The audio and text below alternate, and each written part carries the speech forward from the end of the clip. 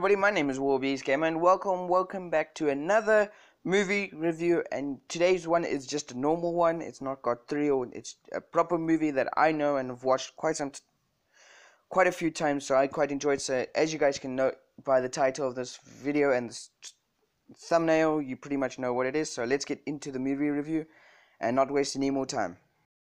But just before we guys get into this video, guys, please don't forget to subscribe for more daily videos and do leave a like to this video if you guys enjoyed. And let's begin. As you guys know from the title of this video, today's movie is called Sheep and Wolves, and it's pretty much about a how do you pronounce this guy? Not pronounce it.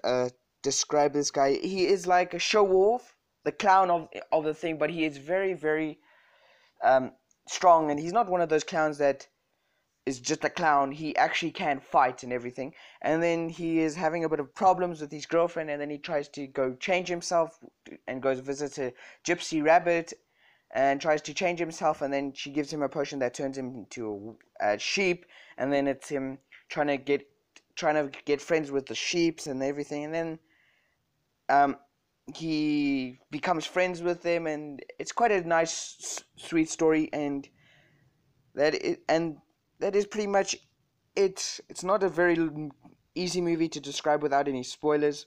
And the movie comes from is in Russia. It is a Russian movie, but it is in English and in good quality. It's just that the animation is a bit different from normal animation, as you guys will see when you're watching it for yourselves.